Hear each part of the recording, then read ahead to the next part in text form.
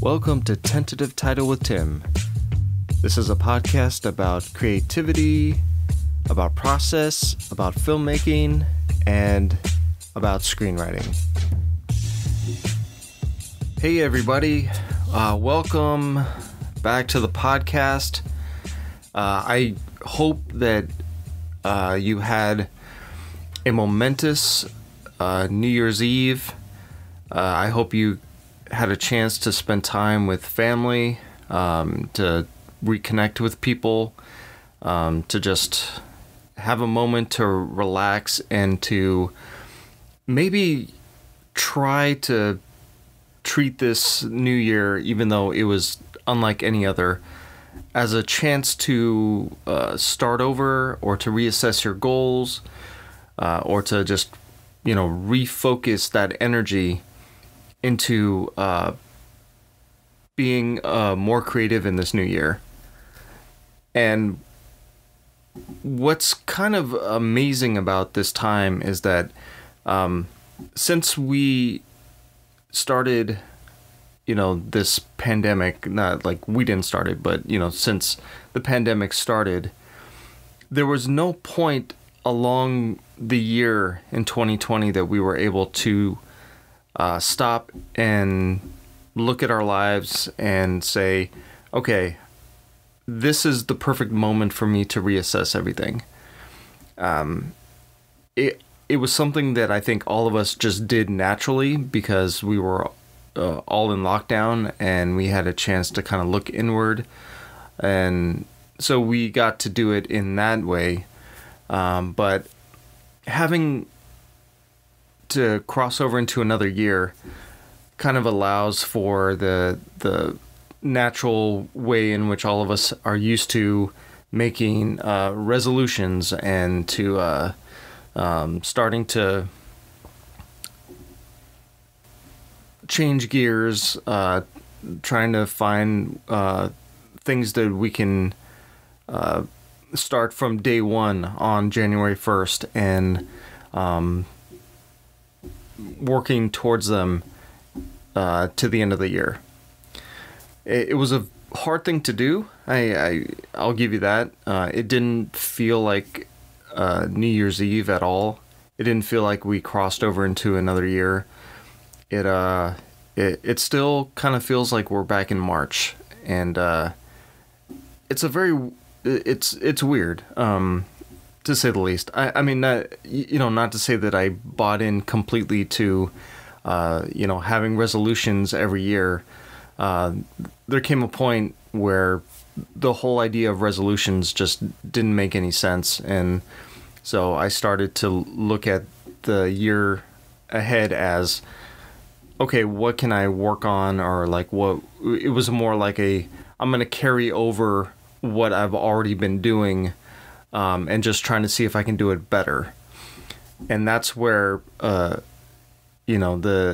this New Year's Eve was also kind of different because, even though I am carrying over a lot of stuff from 2020, it still feels like I can't really set any goals going into the new year. Now, let me explain what I mean by that. So we do have a vaccine that's on the way. We do have some promise that eventually we're all going to get vaccinated and that we'll be able to return to somewhat of a normal life. I don't know if that's going to be the case. So far, it seems like the people who have taken the vaccine are still there's still some risk of getting this virus, and so it makes it like having that piece of information. I was trying to sit down and put down my goals for the year, which is what I do every year. I have, 3 to 5 goals that I put down, like really big goals that I'm trying to achieve for the year. And, these goals kind of roll over from year to year, depending on what they were, or like they may be ongoing goals that I really want to achieve, but it changes for the most part every year. And I sat down to do that this time, and I didn't know what exactly to expect. There's usually this sense of like empowerment of, I'm gonna take the world by storm. It's a new year, it's a new me. All that kind of stuff. And I had none of that. I just looked at the list and I was like, well, the things I didn't accomplish in 2020, I guess I'm gonna try to accomplish in 2021. And that's the least that I can expect from this new year, because it doesn't seem like anything has changed. And, not that a switch flicks on, when, at midnight or anything. We're still in the same place we were on New Year's Eve, and before that. But I thought it was interesting that that idea of being motivated into the new year. I've been feeling a lot of, like, I guess this hesitancy to go all in on my goals for 2021. And I don't know if anybody else is feeling the same way, or if maybe it's this idea that we all have to be cautious because we thought that we were going to conquer this virus to the point that all of us could kind of return to some kind of normal life. And we've seen through 2020 that through the actions of people who aren't taking it seriously, or who are, just, even when they took it seriously and they still got the bug, they still got it. There's no way of knowing like what the future is going to hold. And so it seemed kind of weird to make any plans, because we could seriously find ourselves at the end of 2021 in the same place.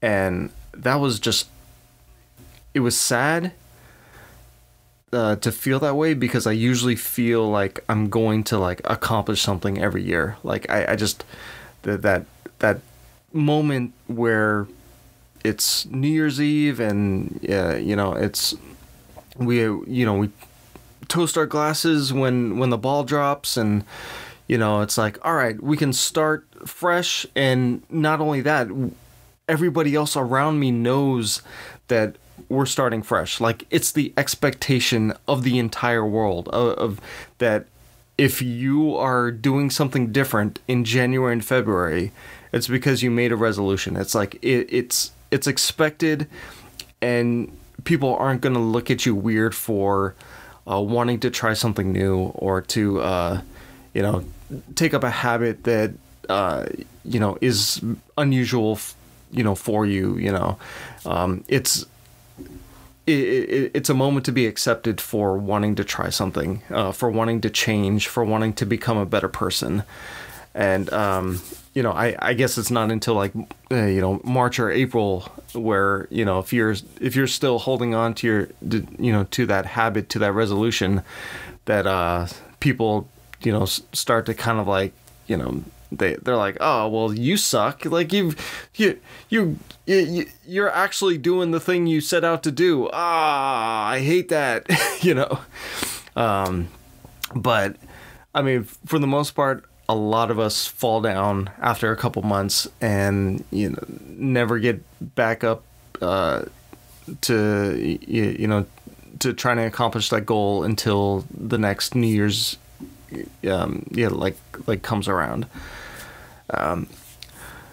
So I think I don't know what to expect for this year. I don't know what to expect. And the only thing I really know that I can do is to continue to write every day. And even that I wasn't able to do every day during 2020. it was an emotional roller coaster, as I'm sure it was for all of us. And there were some days when I just felt useless. I felt like any attempt to put words onto the page was like a selfish act. Like like who needs what I'm writing? Like who needs these thoughts that are coming out of my head? It seemed like nobody, like nobody would care. And so I had to go through that process of like coming back to it, and eventually I did. And now I'm like, all right, it's 2021.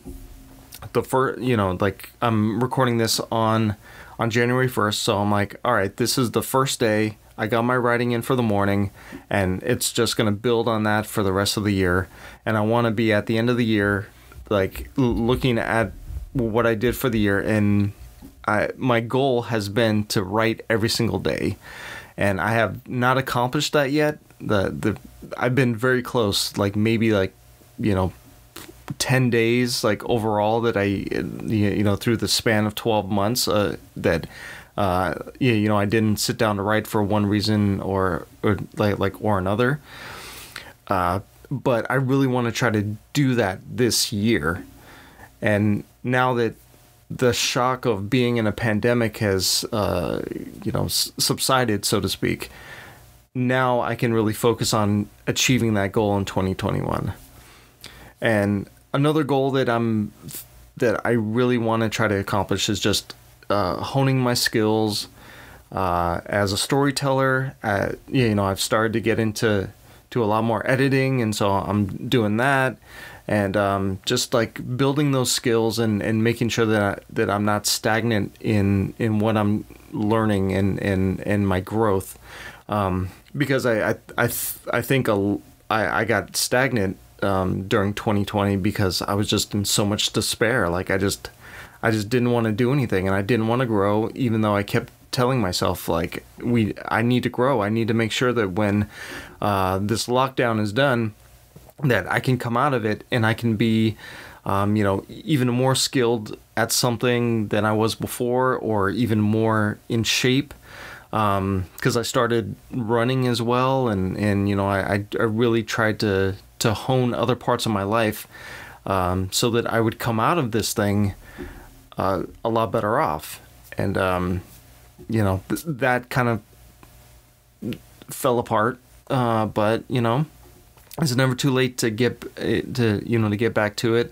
I'm planning to do the same thing this year, like to get back out there and start doing some running, to get into shape, because I feel like I've been so lethargic that I'm really I feel very unhealthy. I feel like my body is kind of like just not to the state that it should be, and it's very worrisome. And I'm like, okay, I gotta start exercising. I gotta start moving around, because I've been stuck in the house all this time, and I don't do much except sit at the computer or like watch TV, or the only kind of exercise I really get is like walking from one end of the house to the other for chores or whatever. So I'm trying to kind of treat this as a reset to all of those things, all of those goals that I really had in the middle of 2020, and trying to bring those into habits and trying to make it part of my life, and really just make it something that's permanent, and not as a result of the fact that I was bored or that there was nothing else to do. So guys, I really hope that you're coming into this new year motivated, energized, at least like having some weight kind of like off your shoulders for the moment, so that you can kind of progress towards some goals that maybe you didn't know that you had at the beginning of 2020, but then we had lockdowns and this pandemic and everything, and then you figured out that there was actually some other area of your life that you had goals for, and now you're like, all right, this is the perfect time to actually put like put it into place, or if you've been thinking about it for the last 9 months, that you're like, all right, this is the perfect time to get going on this, because it was a struggle during 2020, and there's some light at the end of the tunnel. There's going to be a vaccine that I can take at some point and allow for some kind of normal life to come back, whatever that means anymore. The whole definition of the normal life has been upended. So yeah, I want the best for all of you guys. I want to see that your goals are being accomplished, that you're becoming more of like a productive artist and writer, filmmaker, whatever it is you're doing, just treating this time to really go after it. And especially because now that we know what living in a pandemic is and what it feels like, now we have the perfect opportunity to put the plan into place and to start going after those goals. And to, it doesn't even have to be a big goal. It needs like just something. There's something that you can focus on that until you're able to kind of like come back to whatever you were doing pre-pandemic, but heck, on the other hand, maybe pre-pandemic was not that great, and so this is kind of giving you a chance to reset everything, and it's like it's just uphill from here. So all right, guys, that's all I got for today. I just wanted to start off this year just really motivated and really trying to put some fire under my ass and put some fire under your ass to kind of like get things going, and to approach things in a positive light, because I mean that's all we can really do right now, is just keep going, find things that bring us happiness and joy, and to lean into those things, and create things to share with one another, which I really want to do more of that this year. I really want to share more of what I'm doing, and because like being a writer is such a lonely thing to do. It's a lonely job, but to create more content for you guys, to have more things to share, because like, yeah, it feels good to make something and to share it with the world. Even if they reject it, it still feels good to be creative in that way, and to put it out there. So all right, guys, without going into any further tangents, I will be back next week, and until then, I'll talk to you on the next one. And also, if you want to connect with me, I have a email for the podcast. It's tentative.title.with.tim.podcast@gmail.com. Also, I have a Twitter account for the podcast where I post episodes, and that is @title_Tim. And you can find also on the Facebook page, I have a page for the podcast, so you can connect with me there.